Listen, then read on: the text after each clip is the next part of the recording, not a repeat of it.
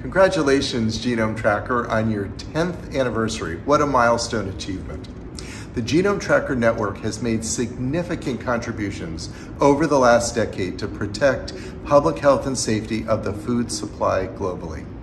The GenomeTrakr network has harnessed the power of whole genome sequencing, helping solve outbreaks and removing contaminated product from food supply before people become ill. For our public health laboratories, participation in the network has helped build whole genome sequencing capabilities and capacities. APHL greatly values our close partnership with the FDA CIFSAN and the GenomeTrakr team, and we look forward to celebrating with you again in another 10 years. Congratulations. Greetings from New Mexico, chili capital of the world. Where the officials say question it's red or green. Congratulations to the GenomeTrakr network for these 10 years of supporting public health. Being part of the GenomeTrakr network has enabled us to better serve the FDA's public health mission and the New Mexico food industry.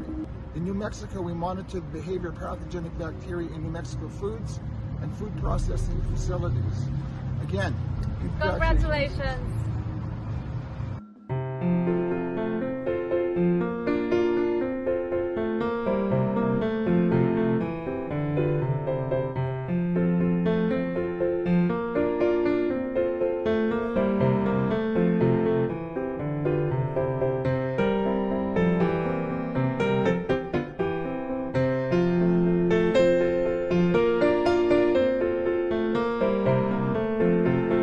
Happy birthday, GenomeTrakr!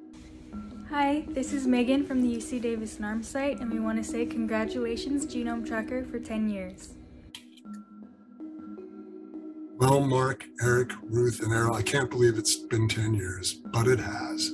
As you can see from the date at the bottom of the dendrogram, that's the day Kim and I flew down to CIFSAN and presented some of our early whole genome sequencing data. At that meeting, you asked if we might want to join GenomeTrakr. We said yes. You also asked if we might like a MySeq. We said we thought that was a good idea. In this picture are some of the staff you've supported over the years, as well as some of the equipment in the background. Here's to another 10 years, and I hope another 10 years after that. Cheers.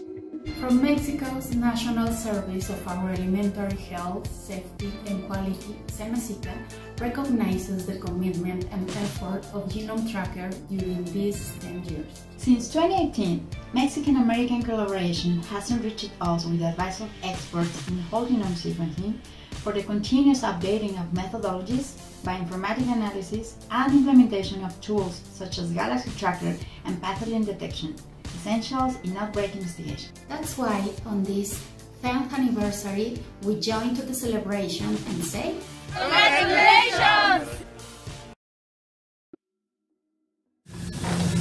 Congratulations on 10 years of the GenomeTrakr program. Participation in GenomeTrakr has allowed our New York State Department of Agriculture and Markets Food Laboratory to acquire whole genome sequencing technology that helps us protect the health of New Yorkers every day. From analysis of foodborne pathogen isolates in support of our regulatory food surveillance programs to international collaborations that have resulted in peer-reviewed publications, GenomeTrakr has strengthened our ability to connect potential food contamination with foodborne illness. We are looking forward to the next 10 years.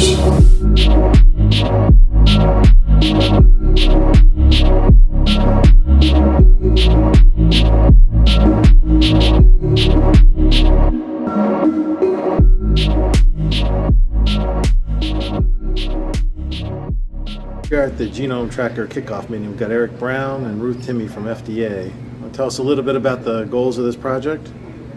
Oh, sure. Thank you, Brian.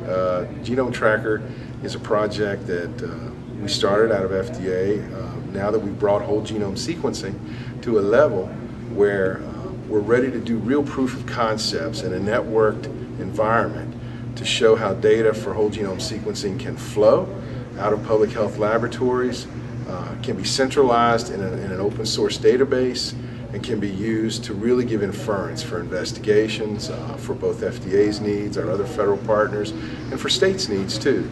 So we're very excited. We're happy to have this kickoff meeting. We're happy to have 6 states involved right now, and we're only looking forward to it to grow. So I think we're reaching a new paradigm shift in molecular epi, and we're just honored to be part of it.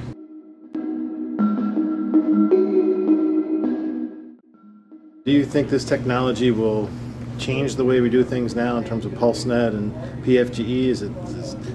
What does whole genome sequencing give us that PFGE doesn't? What do you think, Ruth? You want to take that one? Yeah, I think PFGE gives a very coarse resolution on variation in the environment, and whole genome sequencing gives us like several orders of magnitude more resolution. PFGE brought us a long way. I mean, it's been a staple for obviously for almost 2 decades. And I think the technology is now, and omic technology is now at a place where we can have even more insight about investigations and inferences that we never might have had before, including, as our colleagues from the CDC pointed out, additional hypotheses about the sources of outbreaks, the inclusion of clusters or well-defined clusters. So I think it's going to usher in a brave new day for us, for all investigations. Definitely. Are there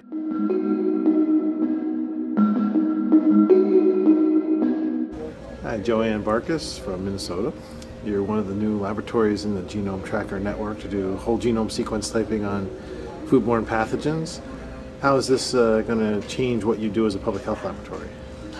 Well, it's not clear exactly how it's going to change what we do. Obviously, we're going to need to learn new technology.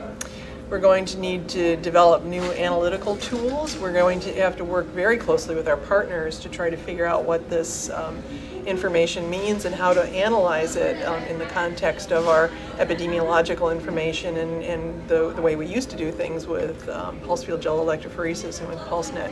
So I think there's a lot of challenges, but I think there's a lot of tremendous opportunities to form a network of laboratories. I think that's going to be critical for state laboratories to pool their resources and compare their results and their procedures and work on developing a brand new network that's going to continue to not only achieve what we've achieved in the past, but to improve upon that and get even better, faster results. All right.